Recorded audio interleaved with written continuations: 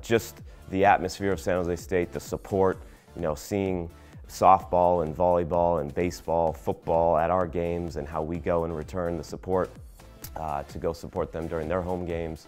It's a great environment to be a part.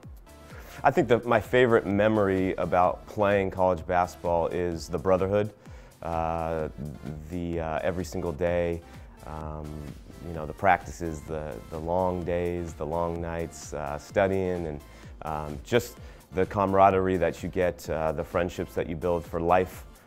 It's not just for the years that you have together on the basketball court, but once you graduate and you move on and you start families, the bonds that continue to be built, and that is what basketball to me is all about, is being able to play at a high level and then establish and sustain relationships at a high level. In terms as a coach, I've gotten a chance to kind of be at all three levels. I've been a high school head coach and then an AAU coach, and now at the Division I level you get to see and develop kids, their dream to make it to college on a scholarship to play basketball at the highest level and then graduate college. And yeah, the best piece of advice I would give our athletes, and which we talk about daily, is just be the best version of you.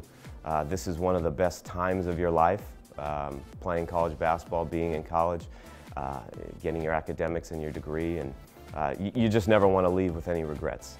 So put your best foot forward, really use all the resources that are given to you here at San Jose State, which is a lot, and build those relationships, those friendships, and just don't have any regrets. And so we're excited to get the guys out on the floor finally. We had a really great summer together, and I think the guys are ready to play somebody else, to be honest with you. So the competitiveness in our practices has been great, and so we're ready to play against somebody else and see how we do. So I expect us to be competitive as heck. We're going to play our butts off and let it fall where it is.